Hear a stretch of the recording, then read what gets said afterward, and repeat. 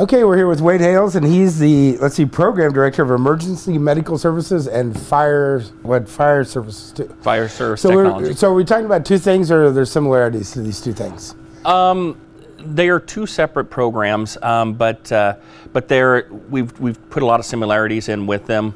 We've actually tied the programs together with a new associate degree that is paramedic associate with a basic operations firefighter. Okay. Okay. So, what do these kids do in class? Is it more hands-on? Are they out doing? Are they doing a lot of stuff? It's about 50-50. There is a good lecture portion of it. A lot of the lecture currently in this state have been online. We do utilize in some of the courses a learning platform with my paramedic program.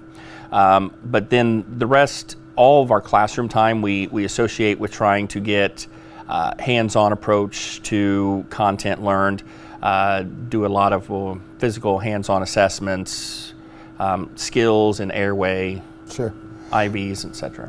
What kind of kids are good at this? I mean, I know you've got a cross-section of everything, but what kind of personality do you have to be able to do this kind of work? Actually runs the gamut. I've gotten everybody from the traditional student, college-based student that comes in just looking for some kind of hands-on career, to have had several students come from the university looking for experience and getting hands-on clinical practice and having the ability to have some patient contact time, that may be looking at furthering their career into doctors and physicians, to the returning learner that is a volunteer for their local fire department and is looking to give back to the community.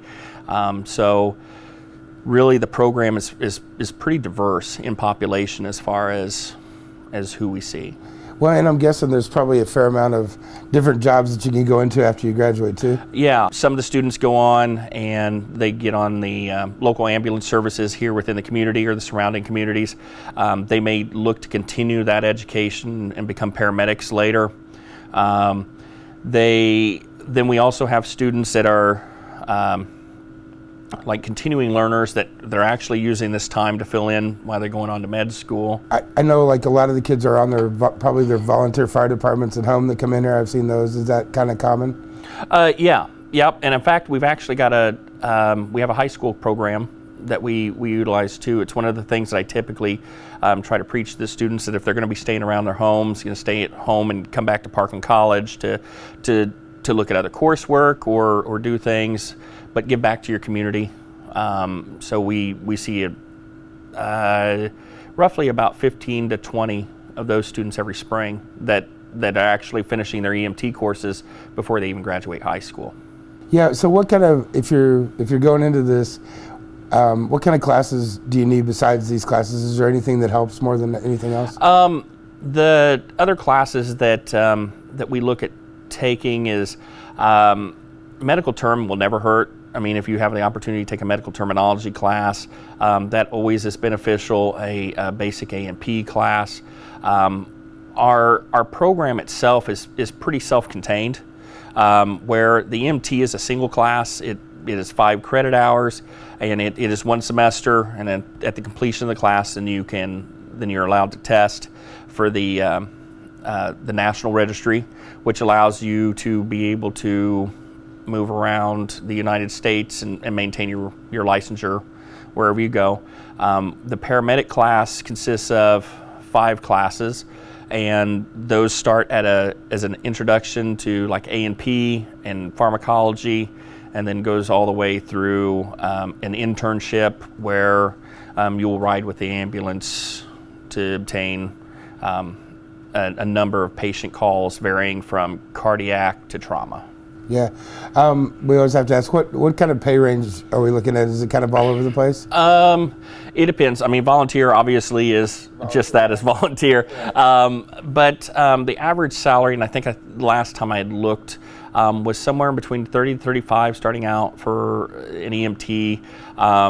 And for a paramedic, it's somewhere between, it's about 40,000 starting out per year, roughly. Obviously, the shifts run a little different, and so when you look at starting pay compared to salary, that changes because they work on a 24-hour shift schedule. So one week they may work 2 weeks for 48 hours, the next week they work 72 hours.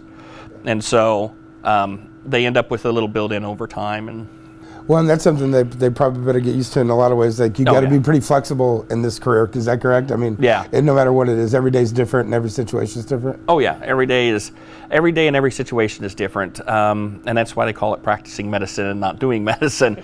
They tends to today you may run 5 calls and they just kind of run the mill. Tomorrow, the next time you're on shift, you may have a cardiac call as soon as you get there on shift, and the next one's an auto accident, and then the next one's a stroke or something, that traumatic that occurs. So what's it like when you look at, like, go out in the community and you see these students you've taught and things like that? How does that make you feel?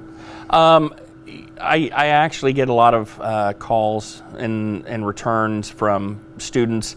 I work with a lot of them because I'm on the volunteer department in my hometown, and so I do have the ambulance service comes through, so I do get to see a lot of students or former students, and so you go to being an instructor to now we're just peers. Yeah. We're working in the system. We're working towards the same goals, and that's helping people and saving lives.